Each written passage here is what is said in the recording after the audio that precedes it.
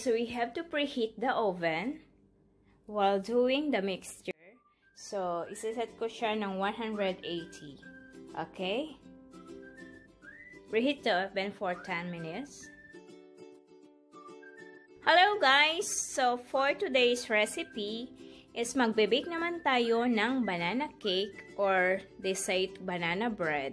So, ito yung mga sangkap natin. We have here 3 ripe bananas. We have to mash that. And we have 2 cups of cake flour, and we have here the white sugar or the brown sugar, a cup of that.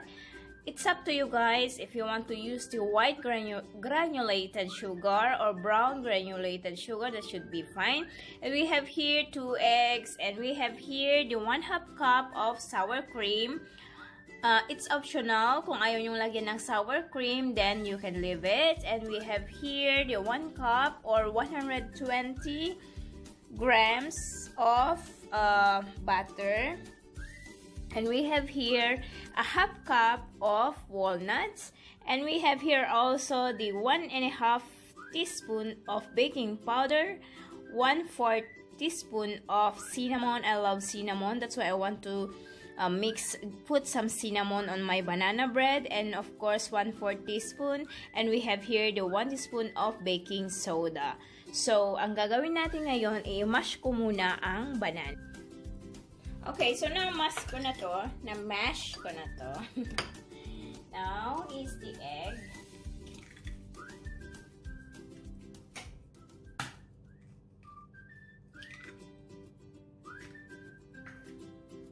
Okay, it's all ready. So, ang unang gagawin ko is, kailangan kong gamitin ko yung stand mixer. I will combine the butter and the sugar. So, yung butter, it must be room temperature. And, of course, the egg as well. So,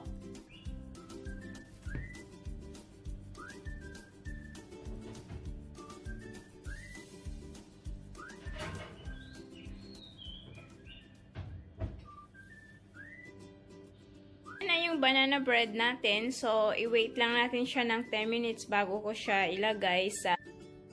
So, ito na siya, guys. Okay, let it cool for maybe half an hour bago natin i-slice. Okay, so napaka-spongy na, see?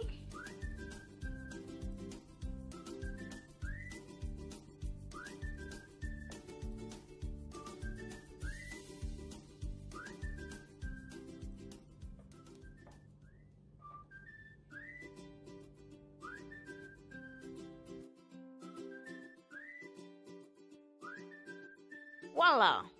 So, this is our moist, super moist banana bread.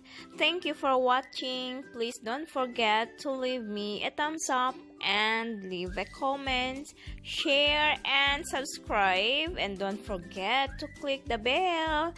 Thank you, and see you again next time. Bye-bye!